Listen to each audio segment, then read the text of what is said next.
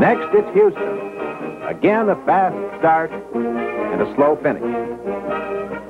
Rookie Roger Kaufman, making his debut as a Buffalo Bill before the home folks, demonstrates here some great running potential. He takes a little swing pass from Jack Kemp.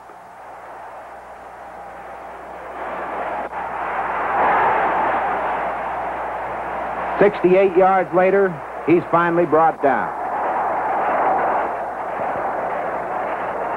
From that point, Cookie slides in, and the Bills are comfortably in front, 17-7. But wait. A couple of unknown guys now take charge for Houston. George Blanda is the passer, Charlie Hennigan the receiver. And before they're done, the Oilers have a victory, the Bills another defeat.